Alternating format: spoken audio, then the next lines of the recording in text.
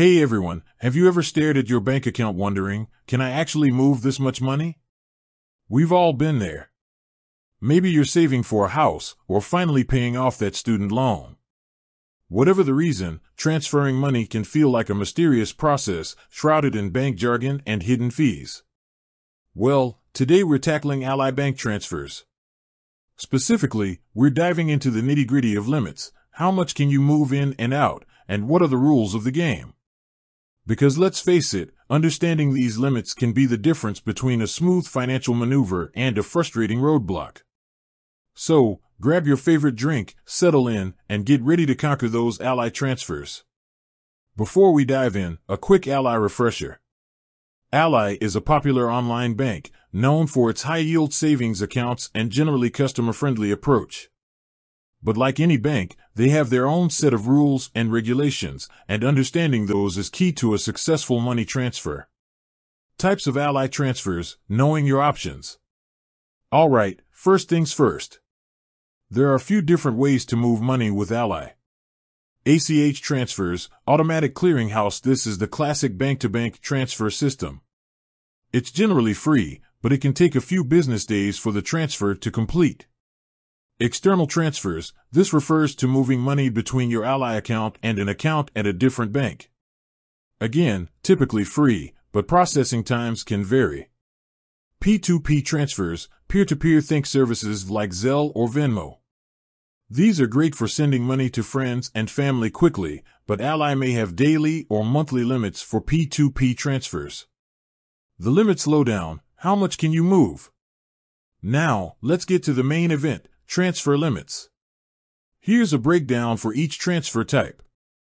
ACH transfers, Ally allows a generous $25,000 per day limit for outgoing ACH transfers. That's a pretty high ceiling for most people's everyday banking needs. Keep in mind, this is the total for all your outgoing ACH transfers in a single day. External transfers, here things get a little more complex. Ally imposes a daily limit of $3,000 for outgoing external transfers.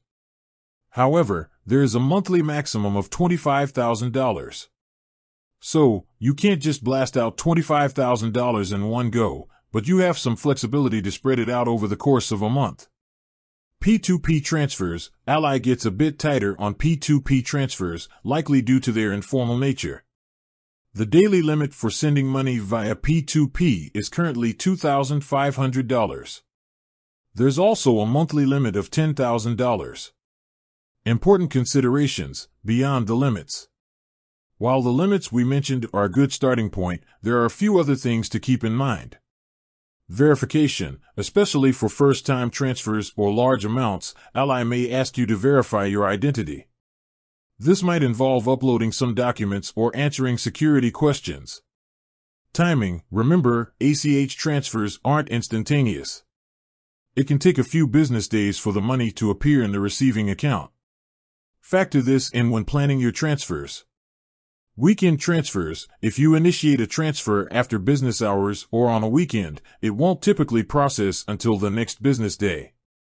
Pro tips for mastering your Ally transfers. Now that you're armed with knowledge, here are some pro tips to make your Ally transfers smooth sailing. Plan ahead. If you're moving a large sum of money, initiate the transfer well before you need the funds to arrive. Schedule transfers. Ally allows you to schedule transfers in advance. This is a great way to ensure bills get paid on time or avoid any last-minute scrambling. Double-check everything. Before hitting that send button, take a moment to confirm the account details and amount. A typo can lead to a big headache. Ally transfers, you've got this. By understanding the different transfer types, limits, and a few key considerations, you'll be a pro at navigating Ally transfers. Remember, Ally offers a wealth of information on their website and app, so don't hesitate to explore if you have any further questions.